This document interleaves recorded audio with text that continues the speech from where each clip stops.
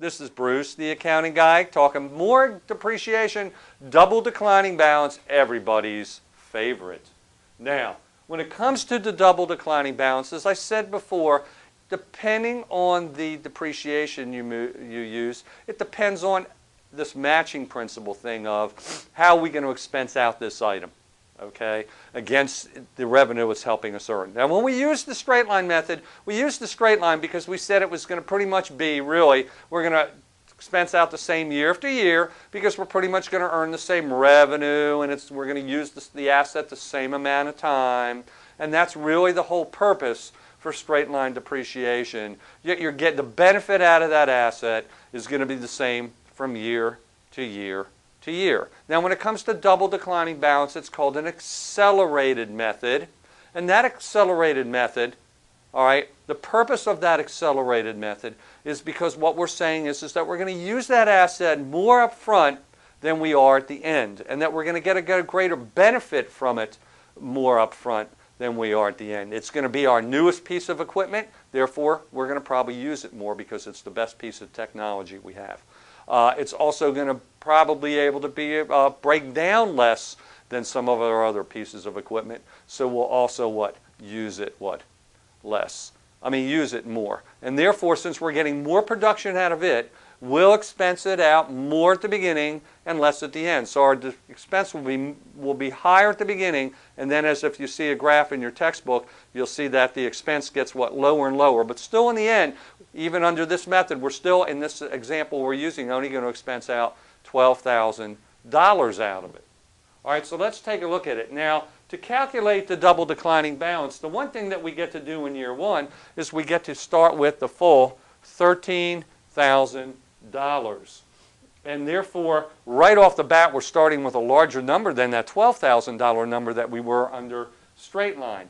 The other thing that I want you to realize is it is called double declining balance. And the reason it's called double is where we're going to double the rate. So the whole key to this thing, I have it written out here for you and it's written out in your book, is that you want to take the number 1 and put it in your calculator and simply divide it by the number of years that you're depreciating this asset over. So in this case, we would divide 1 by 5, and up in our calculator would pop 0.2. Now, the purpose of this 0.2 is the fact that that tells us that's 20%. That's really the straight line rate. Think about it. Under straight line depreciation, over 5 years, we depreciated 1/5 of it every year, so it's 20%. But once you have that pop up, this is called double, so therefore double the rate, and now you have 0.4, and that would be your factor. So we're going to take 40% of that number in the very first year. Wow, that's quite a bit, okay? Now, if it was a 10-year asset, again, you take the number 1, you divide it by 10, and up in your calculator pops 0.1, and that's 10%. And that means if you were using straight line, sure, you're taking 1/10 every year. Isn't that right? Straight line, we take the same amount every year, it'd be 1/10. But this is called double declining balance, so we double the rate, and now we would come up with a factor of 0.2. So that's how we figure out our factor that we use under this method. You have to be very careful. Always take the number 1 and divide it by the number of years, and then double the amount, and that gives you your rate. So you're coming back to this calculation now then for double declining balance. We can see the $13,000 times 40%, and that gives us $5,200. That's again, this is assuming that we're depreciating this, that we purchased this asset the first of the year. So now we can take the whole $5,200. Now, if we go back to straight line, notice that we only took $2,400. That is a radical difference. Okay, a very radical difference. Excuse me for saying my phone is vibrating here now. Yes. Okay. Yes, I will do that. Okay, good. All right, that was one of my clients, and how they getting my numbers and knowing that I'm here today, I don't know. But my client would tell you, he wants me to make sure that you realize that for tax purposes, this is a significant difference. He doesn't care about this gap crap, as he would say. So I don't care about your gap crap. He says, all I really care about is taxes. And he says, look, in year 1, if you use straight line, you only get $2,400. But in year 1, if you use double declining balance, he gets to write off the whole $5,200. Wow, that's a big difference. That's more than double. And the more expense that my client can write off now, the what? The more money he saves or she saves in income taxes. And this is the method that's used in the tax code, double declining balance. It gives the taxpayers a chance to write off their assets at a quicker rate. But again, under generally accepted accounting principles, and we're learning GAAP, we're learning accounting rules, we're not concerned with tax rules. All right, if we were to use the double declining balance method, the reason we're using it is we're saying that it's the newest and the best technology we have, and that it's going to produce more for us now than it will later. And that's the whole philosophy behind it. So in year one, we've now written off $5,200. Now how do we get to year two? Well, we have to realize that if we started with 13 and we've just written off 52, what do we have left? So we subtract the 5,200 from the 13, and now we have $7,800 left. And what we would do then for year two is start off with the 78. We'd multiply it by 40%, and now we get a write-off of $3,120 of depreciation in year two. Still more than $2,400. We've now written off $8,330, where under the straight line we've only written off $4,800. So you can see this is significantly faster. Now, how do we get to year three? Again, we start off with only $7,800 left. We just took out another $3,120. We subtract that, and now we have $4,680.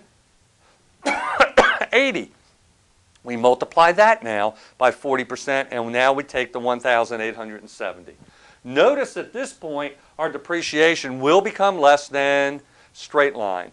There has to come a time where our depreciation we're taking is less than straight line because we're taking so much more up front.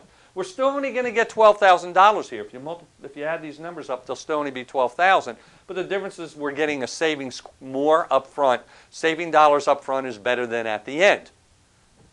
And again, what happens is, where do these become equal? It's called the half-life. This is a 5-year asset. Halfway through would be 2.5 years. So in year three, it would catch up, and straight line here would be greater. If this was a 10-year asset instead, where would this catch up? Halfway through 10 years is 5 years. If it was a 20-year asset, it would catch up at 10 years. So we always catch up halfway through. Now, where do we go to year four? Again, $4,680 was our starting amount. We just took out another $1,872, subtract it. We're now to $2,808, and yes, you got it, times 40% is the 1,123. Now we get to year five. We subtract the 1,123 from the 2,808, and we start off with 1,685, and we come up with 40%. Now, 40% of this is $674. Why do I have $685 here?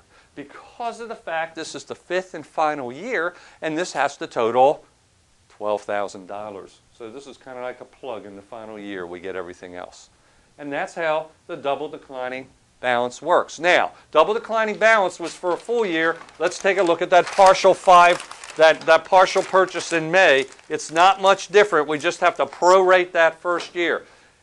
We'd still start off with $13,000 times 40%. We still come up with our $5,200. But remember, we only have 8/12 of a year. It's May through December. So we multiply that 5,200 times 8/12, and it comes up to $3,467. That's still more than the straight line amount of $1,600 that we had here for the 8/12. Now, going back to the double declining balance, how do we get to year two? If this is the depreciation we took in year one, we simply subtracted from 13 the 3,467, and now we come up with 9,533, and we multiply it times 40%, and of course we can take the full amount because we had the asset for a full year. We have no more proration. We follow the same steps. Now take the 9,533, subtract out the 3,813. We come up with 5,720, and again we multiply times the 20%, and then it equals the 2,288. And then again we follow the same procedure all the way through that we did in the previous example. Only difference, we had to prorate the first year. And that's all I have on double declining balance. So, look forward to seeing you again when we do units of activity real soon.